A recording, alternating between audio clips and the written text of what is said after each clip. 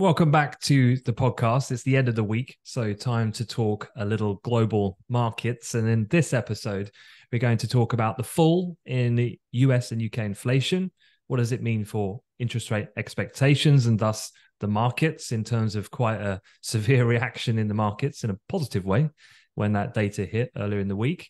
We're also going to have a look at the latest filing from the infamous hedge fund manager of the Big Short, Michael Burry. A lot of headlines flying around about how he could have lost a lot of money, caught the wrong side of this rampant market. However, perhaps you're just misreading the headlines when it comes to that one, and Piers will break that one down, hopefully look to explain. We'll also talk a little bit about the Oracle of Omaha, Warren Buffett, because in these filings, which come out quarterly, and we've also seen that his holding of Apple is now just shy of 50%, which is incredible in terms of a single allocation to one company. We'll explain a little bit of why that number's crept up, but also a little bit about what else is going on with Buffett's portfolio. Everyone's always interested in that, following what he's doing, of course, from an investment point of view. And then finally, a quick word on the political front.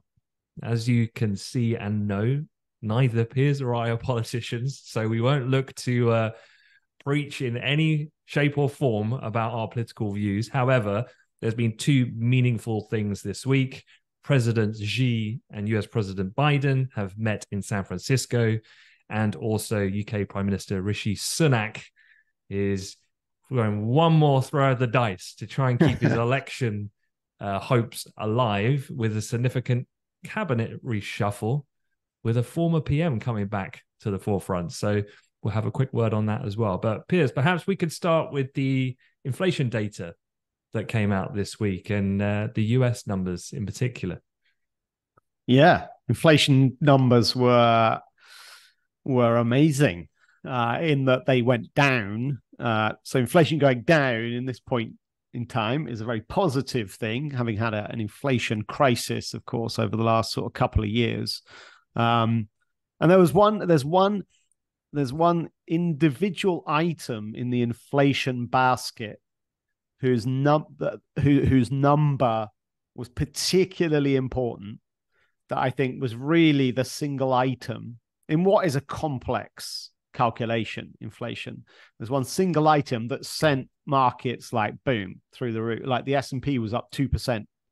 And maybe more interestingly, something called the Russell 2000, which is another US stock index, but it's a small cap stock index. So it's 2,000 small US companies. That went up, that ripped 5% off the back of this data. And then if you go into that Russell 2000, you can pick out some companies. They were up 10, 15% one day off the back of this information flow. So it's all about, the good old story of, are the Fed at the end of their hiking cycle? And, what's going to happen in 2024? Are they going to start cutting interest rates? And before we delve into it, the reason why smaller companies perhaps ripped higher at a faster rate than the big old S&P 500 is because typically smaller companies are more sensitive to interest rates. Smaller companies are typically more levered. They're borrowing more. The big boys in the S&P 500 typically are very mature companies that are very cash generative, and so don't have much debt on their books. So they're less sensitive to interest rates going up, right, or down. So yeah, it's the small guys that have been suffering from these interest rate costs rising higher. So any information that can tell us, and well, I should say, those small companies, their share prices have been hammered this year, like big time. Certainly the tech small cap, down 75%. So it makes sense then, when the rationale for the big sell-off is now turning, it obviously makes sense that it's these stocks that had the big fall are now trading at very cheap valuations. And if the reason for the fall is no longer there, well, fine, you're getting the buyers coming back in and they popped higher. So the individual element in the inflation report, because remember, inflation is measuring the cost of goods changing over time, and there's goods across all the items you could possibly think of that you're spending money on. So there's energy costs, there's food costs, there's house costs, there's cost of whatever, Spotify, whatever you spend your money on, right? One thing in the report is then it's rental inflation. And this has been one of the key things that has taken the longest to start to dampen. Okay. So remember, inflation, the headline measures, peaked in the US at the start of this year. And they've been coming down ever since, right? And this has been part of that story. And I mean, peaked at above 10%. And now the trajectory is down. The Fed wants it back at 2%. Okay. But we're not there yet. So it's been trending down and trending down. And we're like, well, is it going to trend all the way down to 2% and find the Fed won't have to hike anymore? Will it trend below 2%? In which case the Fed might have to start cutting. So is it going to get down to 2? And we thought it was on the way. And then in the summer, when you hit July, well, June, we hit 3%, right? So it's come from 10% down to 3. And we're like, all right, perfect. This is great. In July, it went back up. It went back up to 3.2%. In August, it went back up to 3.7%. And it's through that summer period, that Q3 period, is where you've seen stock markets come back down. Okay. Because we're suddenly thought, we're not going to make it to 2%. Inflation's on the way back up. The Fed are going to have to continue to hike, right? And it was the rental inflation in particular that was part of this story where inflation started to tick back higher. And the rental inflation component last month, like measuring for the month of September, spiked. It didn't just tick back up, it spiked back up. It went from about 4% in August, and it spiked up to nearly 8% in September. And everyone was like, oh my God, the Fed are going to have to hike. This hiking cycle's not over, you know. But the key reading in the report for October, which was the reading we had this week, that rental one went from nearly 8% back down to 4%, showing that the September print was some weird noise anomaly. And look, you do sometimes get that. These readings month to month can be very noisy. And so it's like big sigh of relief. That spike up in rental inflation in September was not sustained. We're back to 4%. So we're back on this idea that the headline inflation is on its way down to 2%. And so now the story's turned even to, well, now we're reassured. Is it going to continue to trend below 2%? And right, are rate cuts back on the table for 2024? Right. And on that point, then, let me just introduce some of the views on Wall Street, because they're talking about that last point that you mentioned, which was when are they going to start cutting rates? And there's a little bit of diversion between or division between the likes of Morgan Stanley and Goldman Sachs. So two of the banking giants. So I'll give you MS's view first. And I'm going to ask you, what do you reckon? They're going to be bullish or bearish? Well, the biggest grizzly bear on the street, I'm assuming they're playing to type and will be massively bearish. Right. So they think the Fed will start cutting rates in June of 2024. Yeah. Then again in September, and every meeting from the fourth quarter onward, each in 25 basis point clips. And Morgan Stanley think rates will hit 2.375% by the end of 2025. Wow. So start cutting in June next year with an end target of 2.375% by the end of 2025.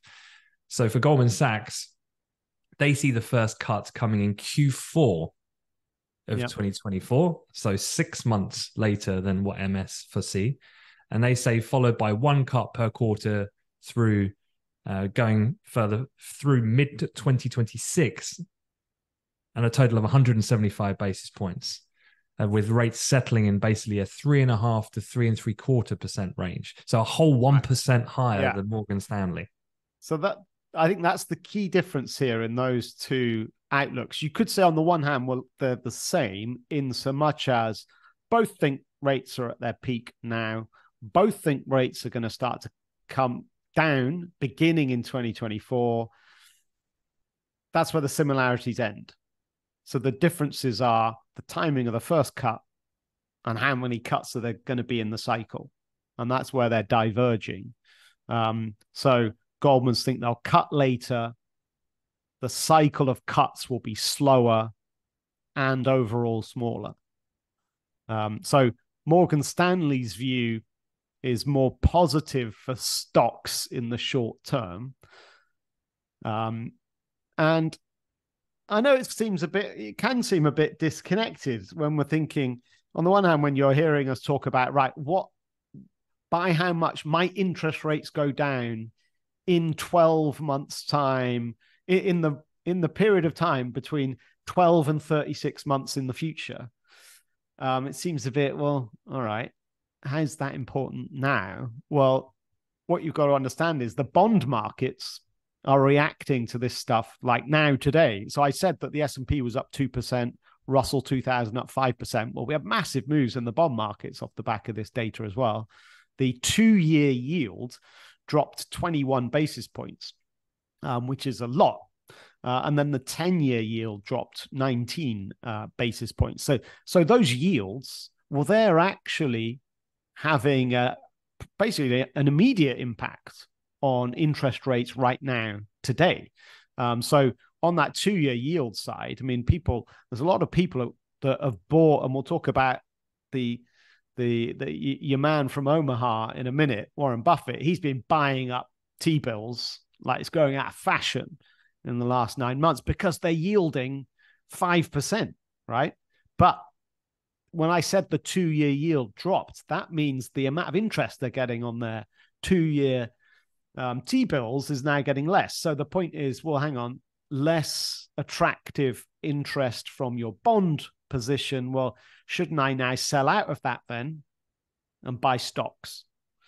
So it does have an impact right now today in financial markets, even though these are concepts that may not play out until 12 to 36 months time. But to go then that one step further, well, why are these banks thinking differently about how the Fed might behave? And then it comes down to, I think Goldman's look like they're more positive. Their outlook on the future is more positive from an economic point of view. And they're probably in the what's now being coined the no landing camp. Remember last year we were talking about, is it going to be a hard landing or a soft landing? Meaning, are we going to have a big, bad recession, hard landing, or are we going to have a mild recession, soft landing? Now it's no landing, like no recession, right? And so Goldman's are in that camp where they think rates will come down a little bit just to kind of keep inflation at the 2% point, but there won't be a recession. Whereas Morgan Stanley might be suggesting they think that there will be a recession, so that rate cuts won't just be about managing inflation. It'll actually be coming in as more of a stimulative, more aggressive stimulative measure to boost growth out of recession. How do you think internally it's perceived when you have a macro house view and you have divisions in your bank, like an investment banking team, which are very much cyclical with the economic environment as to activity, that they feel when they have these like uber bearish scenarios, which would be problematic for different parts of the bank? Do you think there's grumbles between divisions, or is it beyond that? It's definitely beyond that. I mean, I think, well, firstly, there's Chinese walls, right? So that whatever the research team think, whatever the Morgan Stanley macro research team think, doesn't necessarily mean, right, that's what the rest of the bank also think, and that's how the rest of the bank are now going to behave. They're very separate divisions. And indeed, a lot of their research they put out is saying conditions are going to be such that they'll be bad for our bank overall. But, as a research analyst, you've got to be impartial, right? It's not, I'm not going to suggest a bad thing because that's bad for our company. You've got to entirely separate it. So here's why it's good to be known to be the most bearish on the street all the time, to be known, to be labeled. This is a good thing, because what you're in the business of selling research, right? Your team generates revenue from clients buying your research. So who are the clients? Well, the clients are the buy side. So that's the financial institutions like asset managers and hedge funds and so on. Okay, they're buying your research. Also, the other sell side banks will be buying your research as well. Now, let's just take an example of an asset manager. You're running a portfolio. Now, your job is to manage your client's money and deliver the best return you possibly can. So your job, as part of the decisions you're making, what should I do with the portfolio? What should I be buying? What should I be selling? Should I be changing strategy, keeping strategy? You want to do a lot of research yourself and a lot of reading. And if I'm a portfolio manager, I would buy really bullish research, and I would then buy really bearish research, because I want to see the angle and the point of view of people that are sat on both sides of this argument.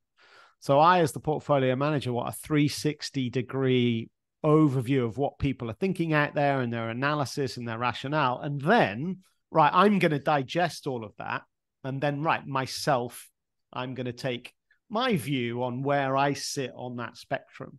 So Morgan Stanley being labeled the bears is great for them, because they're going to get a consistent revenue of people buying their research, because people always want to read about the bearish view along with the bullish view as well. Now, if it was based on rational research, though, surely if I'm a junior research analyst and my superior and the voice of the bank is bearish, but my analysis shows that we are too bearish, what happens then? I need to move companies. Yeah, I think you'll just get kind of batted off and probably largely ignored. I think you'd be brought up with that ethos of we are the bearish view, and that's how we make money, and that's very much the label we want to retain, I would suggest. So I wonder if that is sticky for you in your career in terms of how you are known from your more nuanced part of your CV. Well, if you think about it, though, like from if you join a business and you're the youngest, well, of course, right, you don't know much, and who are you going to learn from? Well, your superiors. So you're learning from the bear. So naturally, you're learning. You're kind of you're picking up that sort of persuasion through who your teacher is and who your mentor is, right? And yeah, I think then that probably you do carry that around with you for the rest of your career, maybe. Yeah, I'll be like, Piers, why are you just so miserable all the time? I couldn't work in the Morgan Stanley research department. I'm too much of an optimist. All right, well, look, let's move the conversation onto the UK, where headline CPI, Consumer Price Index, rose 4.6%. So it's still rising at this point, just shy of 5% from a year earlier. This is for October, but it's down. So it fell from 6.7 to 4.6, the slowest pace since 2021. Enough that Rishi Sunak was right on it. I think 60 seconds after that data came out, he was tweeting, "Mission accomplished. I've halved inflation, as I said I would." But perhaps you can explain a little bit about why such a dramatic fall and any differences here between the US and the UK. Well, you can maybe tell me about the detail here. I'm less in tune with the under the bonnet stuff with the UK. Maybe I'll just talk a bit more about. I'll give you some flavor then. All right, give me the under the bonnet, and then. So I mentioned the headline CPI. So lower energy prices, basically. Gas costs were down by 31%. Right. In October compared to a year earlier. Electricity was down 15.6%.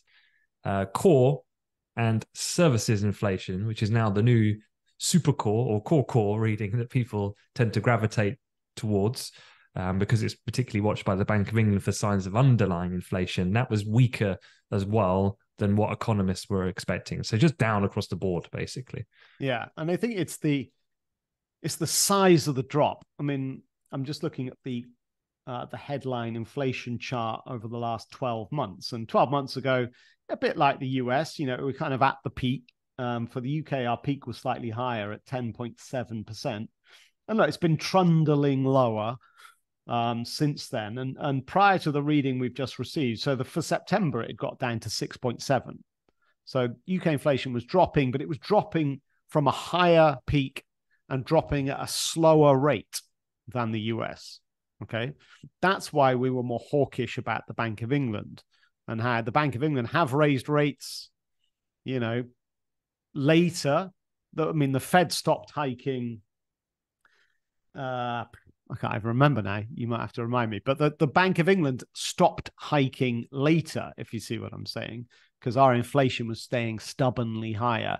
Well, maybe not anymore, because it dropped from 6.7 in September to 4.6. So that is the biggest month-on-month decline in this whole downtrend from the peak. So it's like suddenly we're getting an acceleration in the decline, which is obviously very positive when inflation's too high. The big danger here is if we're suddenly accelerating and that acceleration doesn't slow down, well, we could nosedive into deflation. If it's dropping by more than 2% from one month to the next, I mean, by the start of next year, we could be in deflation on that kind of rate. So that it does set some alarm bells. So just break that down for someone who doesn't study economics. Why is deflation, you're suggesting, a bad thing? Yeah, well, inflation's way easier to understand. That's the prices of goods going up too fast. You can't afford to buy as much anymore. So naturally consumption drops, and then that's a recession. Deflation's a bit more counterintuitive because you might think the opposite. Well, if deflation is prices are dropping, and the immediate thing is to go, great, right, awesome, I'll buy more. And I can afford to buy more stuff. Great, I do buy more stuff and consumption goes up, except you got to factor in the human behavioral thing. Because when prices are dropping, do we just gun in and buy more stuff? No, we start thinking, well, hang on, maybe they'll continue to drop. So if I think the price is going to continue to go down, you know what? I'm going to wait. I'm not going to buy now. Maybe if I wait, it'll be even cheaper. So that damages consumption as well. That's the annoying thing about inflation. If it's too high, damages consumption, recession risk. If it's too low or negative, damages consumption, recession risk. That's why you got to get it in the sweet spot, which is around that 2% point. So, yeah, the Bank of England will be sat quite nervously, I think, about that sudden drop, just because you don't want inflation moving too fast, because then it's out of control, and then their job's even harder. I wonder how I think it was three dissenters who said we need to hike now again because inflation, it's not done yet. They're looking a bit silly at this point. One thing, I guess, timing wise, is the kind of backdrop politically. Obviously, there's a lot going on. We'll discuss Rishi Sunak and a cabinet reshuffle, but also the government delivers its autumn statement next week as well. So it couldn't be better timing, I guess, from that perspective. Rishi certainly will not be saying what you just said, though. No. Well, it's perfect for Rishi because Jeremy, he kind of nailed it on the post at the start of the year. I will halve inflation before year end. And he's just done it by October, right? So he's actually suddenly, Rishi's weirdly, he's had quite a good week, even though he was backed into a corner with this whole Stuella.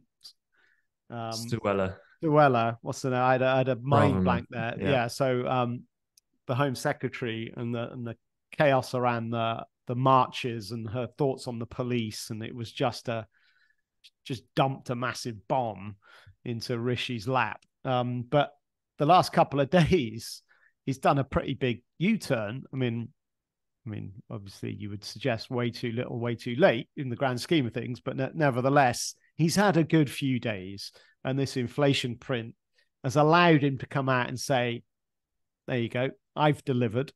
The autumn statement, there's supposed to be maybe some tax breaks for businesses that might be coming down the pipe. There won't be tax breaks for consumers, is what the noises are saying.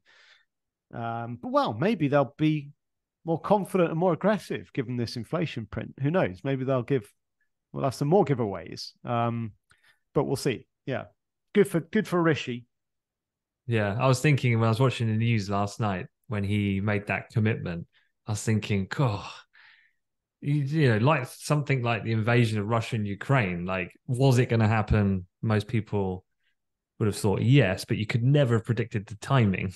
Yeah. So for him to just come out and go, yeah, it's going to, because it makes sense. It's not going to stay that high. It will decline. However, there's some significant risks to that call. I bet when other Middle Eastern potential contagion fears were kicking off a few weeks ago, that call could have gone completely the other direction. But thankfully, that hasn't happened. So final thing, little quiz mid-show. Oof, go on. Just with this talk of English inflation. And I was watching this BBC documentary, actually, to cue this up, about the Union. I encourage everyone to watch that. Absolutely fascinating 4-part mini series where it talks about the history of the Union. Right. And I always think, okay, so when you think of Scottish people, you think, okay, specific music, the bagpipes. You think about haggis, the food. You think about William Wallace. And then you think about the Welsh. You think about the Irish.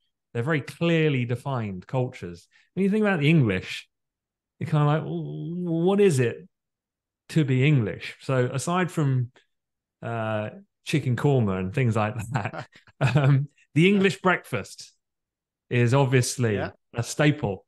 And on the talk of conversation, here's your quiz about the good old English breakfast. Prices now compared to this time in 2022.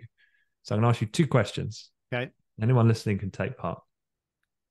Which item do you think on the plate on your English breakfast, Americans are probably very confused at this point in time, do you think has gone up the most in year-on-year percentage change?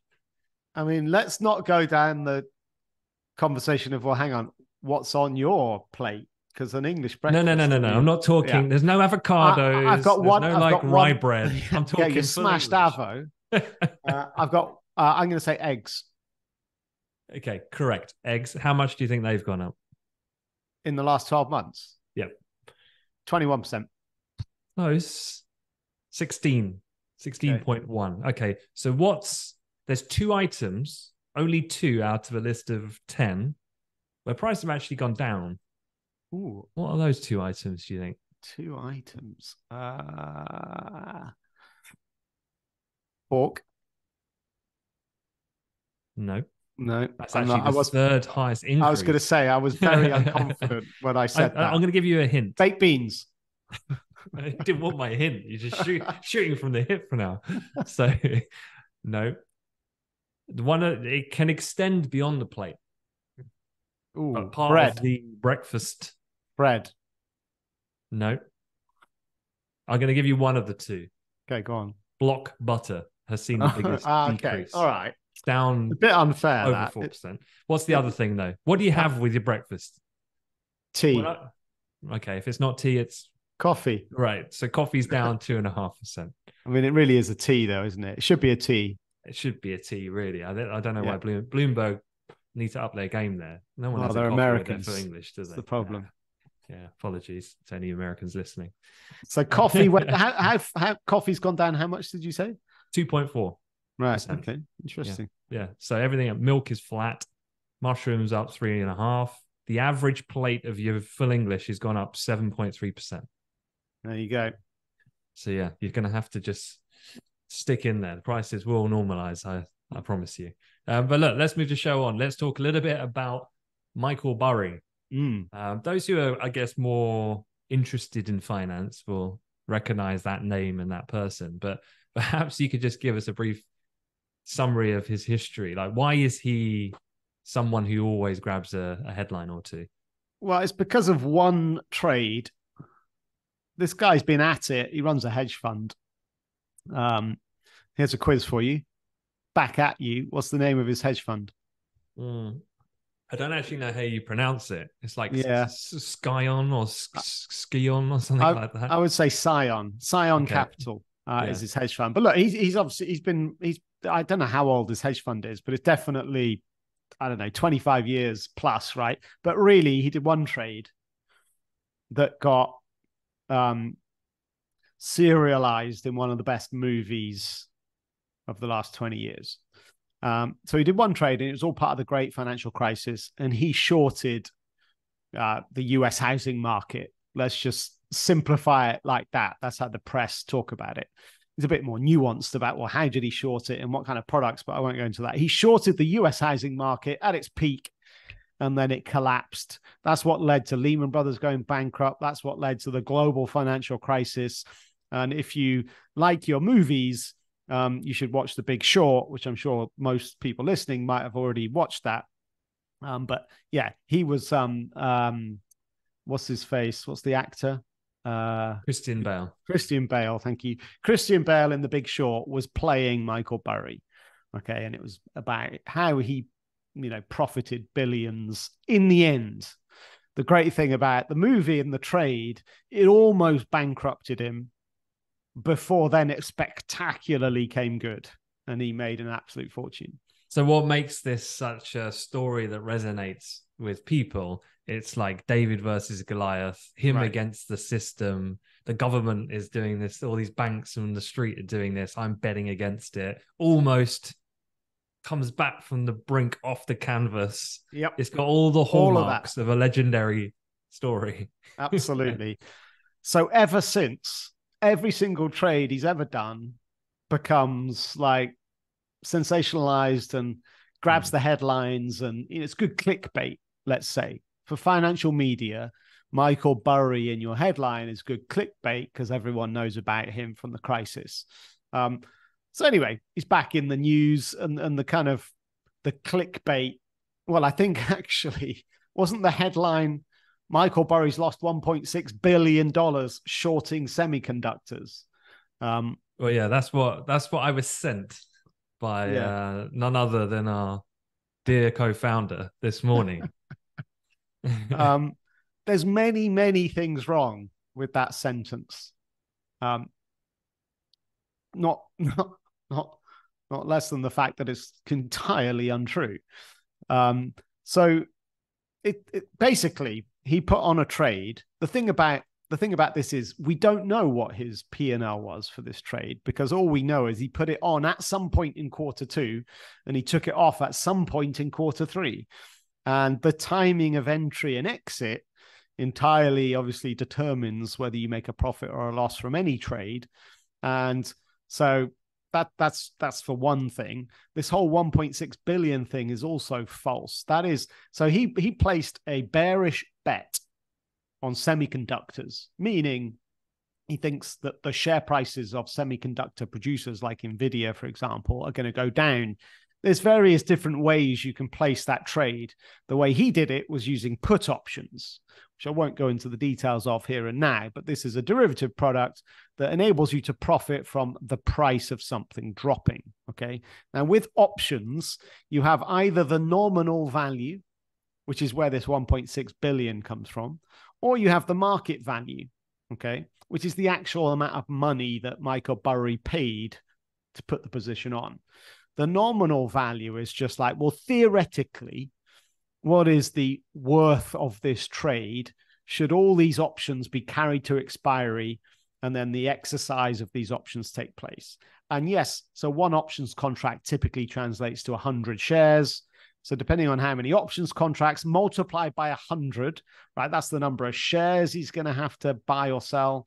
And then, right, what's the share price of the shares at the moment? Right, that all adds up in this big calculation to $1.6 billion, okay?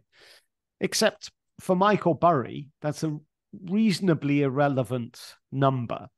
The market value, the amount of money he paid to put the position on, is just the price of the option at the time he bought it.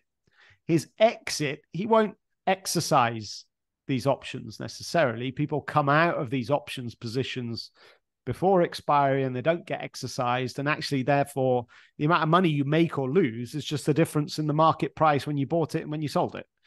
And it's a tiny fraction of a $1.6 billion thing. So that's one thing to say. It is feasible if he did short towards the end of June, and if he took the position off at the end of September, well, actually, the semiconductor stock prices went down, so he would have made profit. So we don't know the timing as to whether he made a profit or took a loss or how big it was. But yeah, it makes for a great headline, even though it's false. Yeah, I think actually over the period they were down about 3.5% to 4%. Yeah, but and that's actually, if he put the trade on at the start of Q2 in April, he would have lost a load of money. The other thing here was that I think these were two different bets. So initial bet was against the S&P 500 and Nasdaq 100. His latest wager is against the semiconductor stocks. So maybe we could talk about that a little bit, right? Because one thing here is that I think yesterday aside, before that, Nvidia was kind of on course for 11th consecutive update. In those 11 sessions, Nvidia shares are up 22%. That's equivalent of $220 billion of market cap in 11 sessions, essentially. Yeah. I mean, that's pretty phenomenal. And that's a record streak, in fact, for Nvidia. So even though that AI bubble feels like it's perhaps just come off the boil a little bit, I think you had that announcement more recently with OpenAI and more investment, Microsoft pumping the Copilot enterprise stuff, and it's just gone gangbusters again. But for many people, and perhaps you as a former trader, now investor, could say a little bit about why when a company does that, it can make other people think it's now in a territory for quite a significant pullback, which is, I'm assuming, why Burry is sniffing around semiconductors. Here's the argument: buyers or sellers. If you're a buyer, you've just given the argument.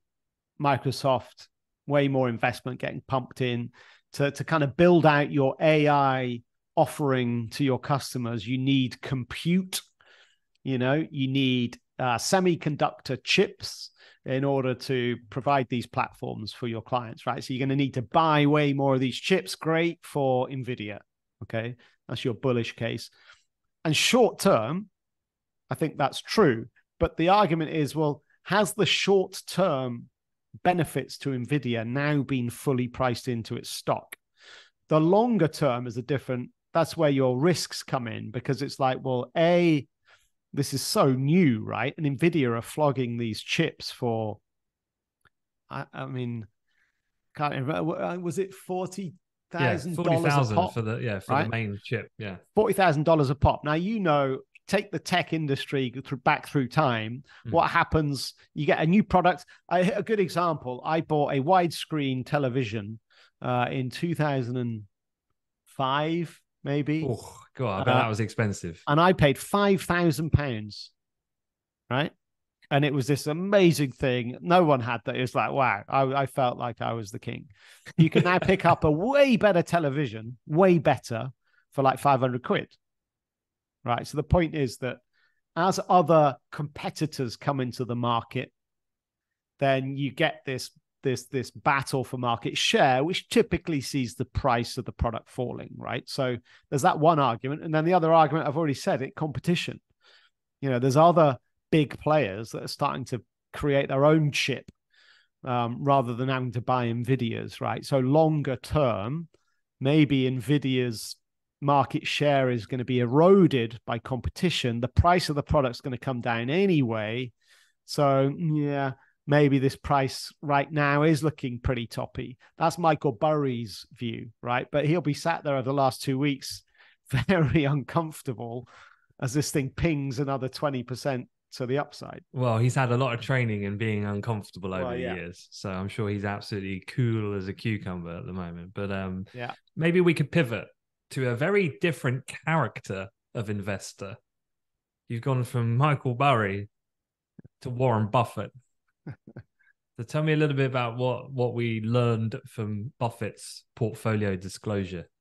Well, so I guess, again, looking up the headlines, that clickbait headline was that his Apple holding now makes up 50% of his portfolio. I feel like you're taking a pop at my newsletter here. I did lead with do you like apples? With the Goodwill Hunting. Yeah. It's a great. But yeah, so yeah, look, I was on that bandwagon, I'm afraid. Well, it is quite amazing, right? Because anybody who's studied portfolio management or has been a portfolio manager or runs their own portfolio, one of the key lessons that gets drummed into you is diversification. You've got to spread your money. Don't put all your eggs in one basket. Spread it around to spread your risk. And yet here's the king of all, long-term value investors, the absolute undisputed king on the hill, and he's got half of his money in one stock. So it is quite unbelievably remarkable. I guess that whilst that sounds interesting, and it is, the thing is, the proportion of his portfolio that is Apple is going up, not because he's been buying more Apple shares. It's been going up because the value of his Apple shares that have been fixed, he owns 9 million. Sorry, 9 million? That's completely wrong. 915,560,382 Apple shares. Wow, I'd love that makes my holding sound very insignificant. That number of shares has not changed for the whole year. So he has not bought or sold one share. But the proportion of his portfolio has changed because obviously the value of Apple shares changes, and it's changed. The value of Apple shares have gone up a lot this year. Not much in the last 3 months. In fact, Apple's slightly down. Okay, but the first 6 months of the year, they boomed, right? And so other parts of his portfolio have maybe gone down. So really naturally through market shifts, the proportion of his portfolio that's made up of those Apple shares in dollar terms has gone up. So that's one reason why it's risen. But I mean, that still doesn't get away from the fact that it is 50%. But he's a long-term value investor. So what is the general flavor of the other companies within that other 50%? So, well, his next biggest holding, and the stats I've got, well, actually, let me just switch up to different graphics. So 50% for Apple. The next biggest is 8.1%. I'm going to go to a more granular view. Hang on. These stats are a month old. So his next biggest is Bank of America, which is 8.6%. Then it's American Express at 6.8. Then it's Coca-Cola at 6.5. Chevron at 4.5. He's cut his Chevron holding. I mean, even though he's a long-term value investor, he has nailed his short-term Chevron trade because he didn't own any Chevron until last year.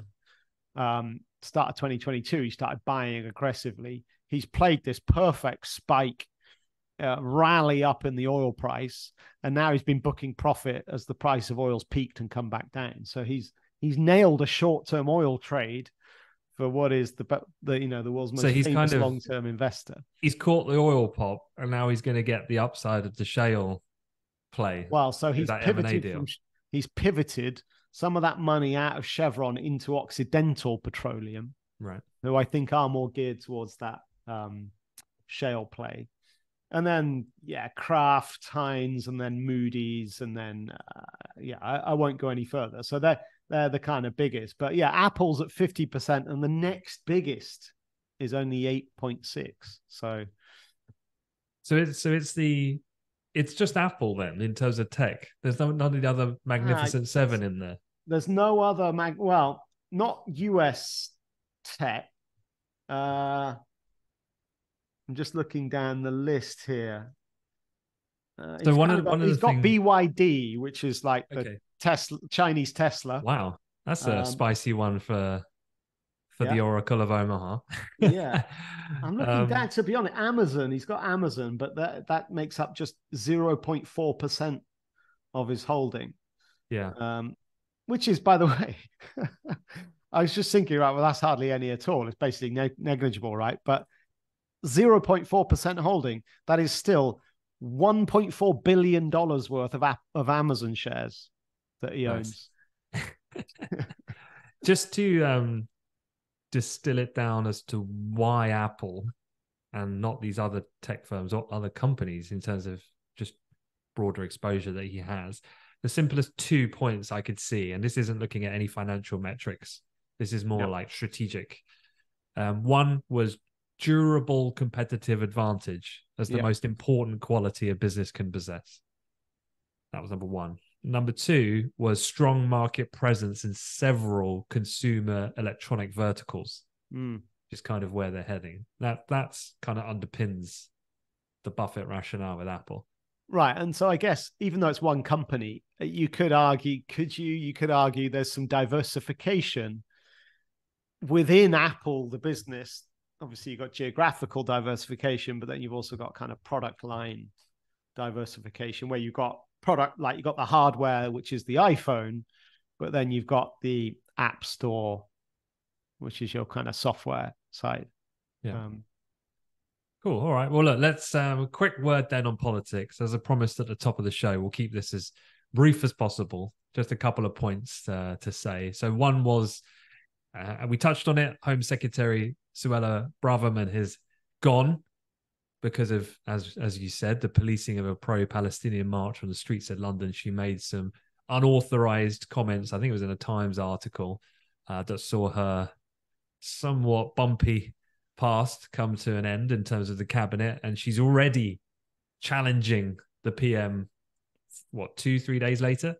Probably the biggest headline, then one perhaps you could just have a quick word on, is about bringing back the former Prime Minister David Cameron. Now my understanding is this has happened before in the past. They come back, but it's an infrequent thing. It's not very common.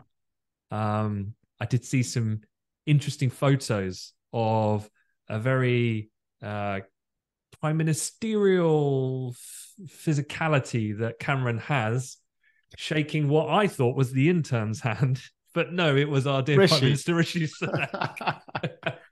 but that aside, which perhaps is going to be potentially one of the problems that Rishi might have to deal with, I guess there's a division there. Some people might see it as a sign of confidence that Rishi can bring someone like that in. Others might see it as in Cameron might steal the limelight. But what do you think?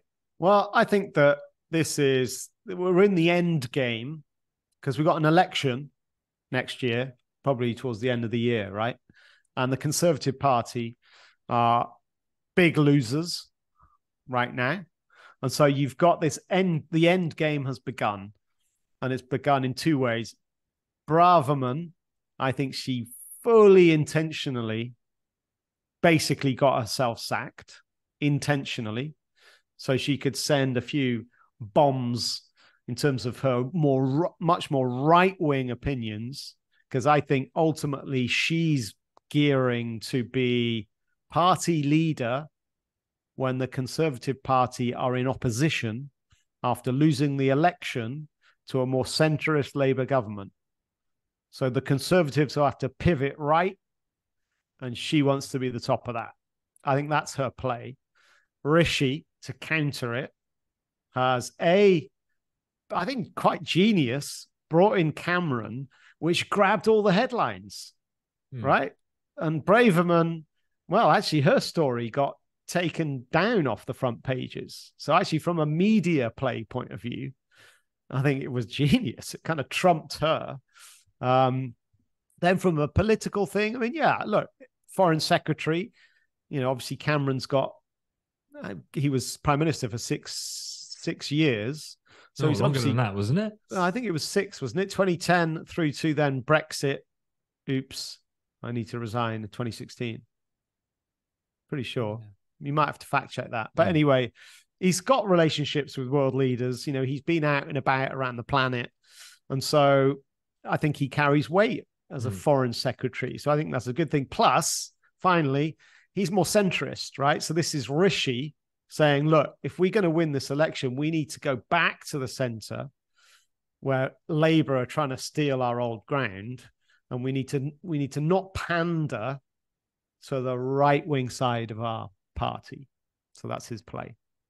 So translating this into markets, is there any short-term impact, or is this more long-term potential implications? Yeah, for markets, I don't know what the impact is, to be honest. I mean, I think some would argue that this is the last desperate move in what will ultimately be a failed attempt, and he'll lose the election anyway. So we're left with a Labour government. Now, Labour governments, depends how centre they go to win this election, but normally Labour governments are bad for business because Labour historically like to tax more. So it's kind of business negative. But as I said, Starmer is definitely going more centre here to win the election. So it might be that, who knows, it's not negative. I don't know. But I think for markets at the moment, probably doesn't matter too much. I mean, I think the inflation situation is way more significant for markets right now. The whole election stuff, fine, it'll brew up and become more interesting next year. Yeah. And then finally, we had Biden and Chinese counterpart Xi Jinping. They met this week, I think it was San Francisco, and they agreed to resume military communications. That's quite a significant thing, given what had been a fairly severe deterioration in that relationship. I think two things in the last 12 months. Nancy Pelosi, your dear friend, she just kind of went totally against the grain and visited Taiwan, which China were not happy about in one bit. And then also US accused China of sending those spy balloons, if you remember those getting shot down. That wasn't long ago. That was earlier this year. So Xi had been giving Biden the cold shoulder. I think Biden in June called Xi a dictator, and they were having a nice lunch yesterday in San Francisco. So the fact that they're having lunch, is that the takeaway here? And just the fact that the certainly military communication being reestablished, because I guess the tail risk of any major power confrontation is a miscommunication on that level, which could have dire consequence. And hopefully now they've not agreed really anything, but at least there's dialogue. This is a short-term positive, for sure. The fact they're talking is definitely a step in the right direction and is a positive. And if you want to put it at a super, super top level, World War III risk has come down a touch because they've met up and they've had lunch.